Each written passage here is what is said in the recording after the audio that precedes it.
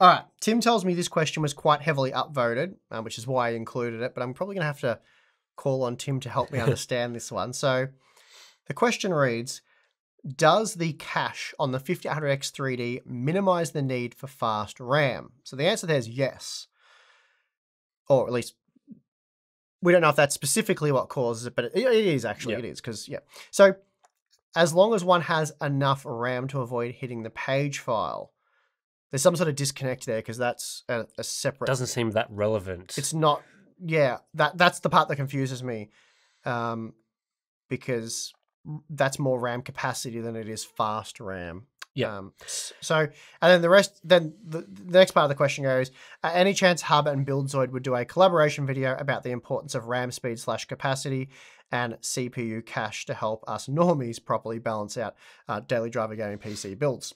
So, always up for a collab with BuildZoid. We're actually meant to do one. I sort of let BuildZoid down, unfortunately, so apologies, BuildZoid. I was going to do some 12th gen memory timing testing for games and stuff, which, you know, I'd still like to do. We've just had a lot of things come up, and I had a bit of a lull there where I could do it, but other stuff came up pretty quickly. But yeah, massive amount of respect to BuildZoid and all the work he does and his knowledge and all that stuff. So yeah, we love BuildZoid and we'd love to work with him. So that answers that part of the question. But as for, like, I suppose the importance of RAM speed and capacity, yeah, as you've sort of noticed with the 5800X 3D, at least the speed part does depend on the CPU, the platform, the architecture, all that stuff.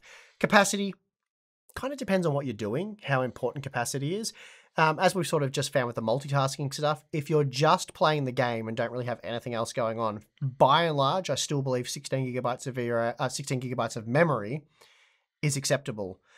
But if you've got Chrome tabs open, multiple monitors, so they're not being actually shuffled to page filed background tasks, they're active foreground tasks, then we're probably at a point now where 32 gigabytes really does make sense, and I'm using that regularly now in all the systems I put together.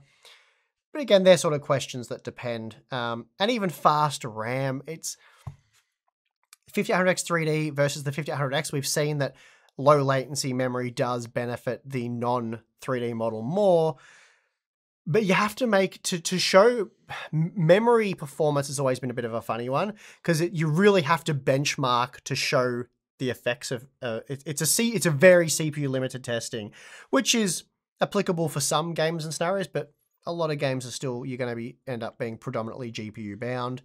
So how much it matters, again, depends on the game. But I think by and large, most gamers, they're not going to notice whether they do or don't tune their memory timings, and the gains will be small because, again, they're primarily GPU limited. But of course, that depends on the game.